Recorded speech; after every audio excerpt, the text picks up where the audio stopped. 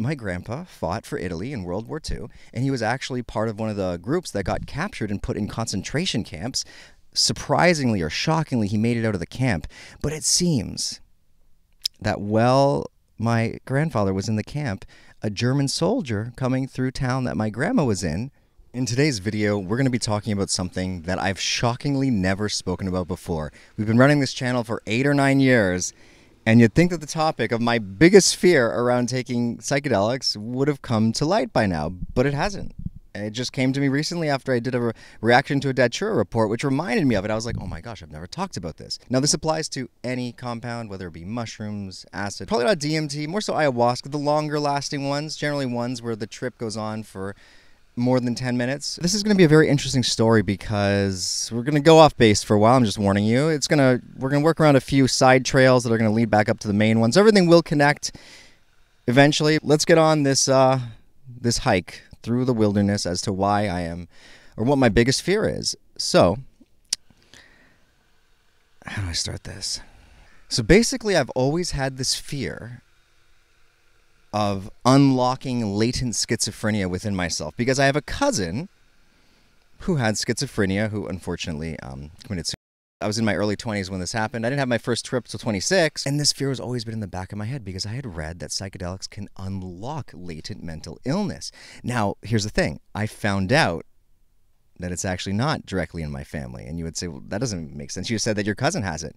Aha, this is the story. This is where it gets interesting. So keep in mind, I only found this out within the past couple of years, but before that, this fear was always prevalent in my mind. When I would go deep, it would always be in the back of my head. I'd always have this fear of like, oh my God, am I going to feel like this forever? A lot of people have this fear, but for me, I knew that I had this in my family, and it scared the shit out of me. Anyway, so here's how I was wrong. My dad, he decided to get a DNA test done a couple of years ago, and I always wondered as a kid, like, how come my cousins and my uncle are like 6'2", 6'3", and I'm like 5'5"? And my dad's like 5'6". Like, it never made sense to me. When I was a kid, my parents would always be like, oh, don't worry, Adam, you'll get taller. Look at your cousins. They didn't start growing until like 16. No, they're not the same goddamn blood as me. Fuck. On the DNA site, like, it pairs you with relatives. So my dad found out that his brother, my uncle, actually had a son that he had never told anybody about. But the DNA didn't completely match up when they analyzed it, which told my dad, through this unknown son who was looking for his dad, which is my uncle, that my dad and his brother had different fathers. Okay, so to summarize, my dad took a DNA test. He found an unknown what appeared to be half-nephew, which prompted my dad's brother, my uncle, to take a DNA test, where they discovered that this random nephew who was looking for his dad was actually the son of my uncle, my dad's brother, signifying, since the DNA didn't match up and they finally definitively saw it with my dad and my uncle's DNA test, that they were actually half-related. That is a crazy string of events. Which, in regards to the story, means that all these fears I've had of schizophrenia were void because it was actually a half-cousin, which isn't a direct, relative. And according to this chart here, even a first cousin, uncle, or aunt would have given you a 2% risk, which is just 1% higher than the general population. So even from the get-go, my fear was stupid. I think it went down to 1%. It seems in the war, so my grandpa fought for Italy in World War II, and he was actually part of one of the groups that got captured and put in concentration camps. Surprisingly or shockingly, he made it out of the camp. But it seems that while my grandfather was in the camp, a German soldier coming through town that my grandma was in had a relationship with her or had sex with her. We don't know. And that's how my uncle was born. So completely different dad. And we've questioned, like, did my grandfather know it the whole time? Because he never talked about it to anybody. So finding this out, I then realized that, okay, so my cousin was actually just a half-cousin. So the schizophrenia has never completely been in my family. So this fear is abnormal. Because let's get into the story of him, because it was pretty traumatizing.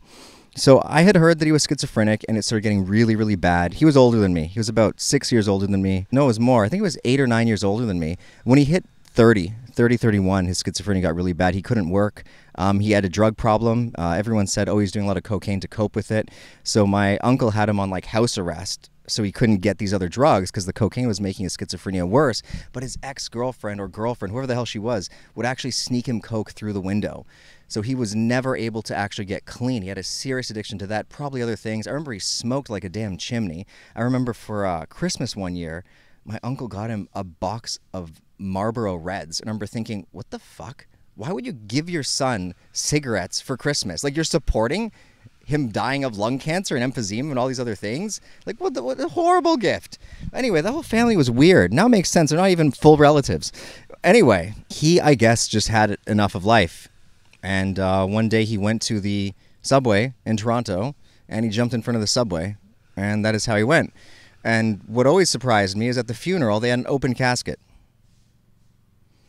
Luckily, we arrived late, and I think after some time and possibly some complaints, they closed the casket because they had obviously had to stitch him back up. Very bizarre. I just always remember he went to a mausoleum. A mausoleum is like this big house where they just put dead bodies in the walls.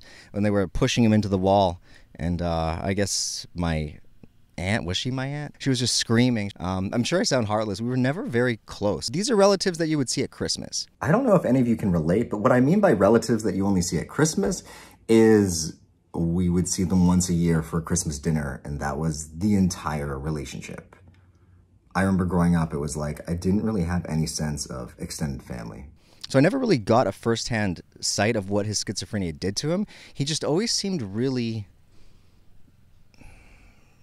slow. You know, like when someone's high on weed, like he just always seemed really just down and like, yeah, he didn't seem happy, that's for sure. But anyway, on to the psychedelic fear. This is always in my head. I thought, like, actually until 26 when I first tried acid, I said to myself, I will never try a psychedelic. I remember thinking after I'd been tripping for like 5 years, this is before I knew this, that it wasn't a full blood relative, I remember thinking like, okay, so if I haven't caught it now, maybe I'm safe. But it was always a fear. And I'm sure it helped guide my trips into some scary directions when, like, especially when I'd start getting this feeling like I couldn't remember my name or who I was or where I was. It's ego dissolution. That would scare me the most because I would think like this must be what it's like to be schizophrenic, to not know anything. And yeah, so that is a very real fear that you can acquire around psychedelics. They can bring out latent schizophrenia. What I find more interesting is cannabis, especially when it's abused and used from a very young age as the brain is still developing, has actually been found to cause schizophrenia, which is wild. So psychedelics, as far as we know, keep in mind this is just what we know so far, brings it out of you sooner. Weed can actually create it.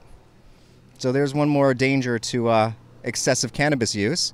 And we also don't know how other things like deliriums affect schizophrenia. I just read a story where someone and his friend who both did high doses of a delirium called Datura ended up being diagnosed as schizophrenic a few years later.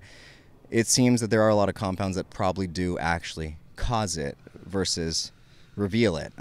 Anyway, that is my story. That is my biggest fear on tripping. And now that I know it's not a full blood relative, I guess I no longer have to be scared. Plus, it generally will hit you in your mid-20s to early 30s. Once you pass that mark, my understanding is you're generally not going to become schizophrenic. But it is a very real concern. And if you are going to trip on psychedelics, you would be wise to check out your family history and see what mental illnesses they do have to make sure that you're not at risk of getting one yourself. Of course, the biggest risk would come from like your brother or a direct parent. Like a cousin is a lesser risk, but it's still, you know, it's still a risk. Anyway, if you enjoyed this video, hit that thumbs up.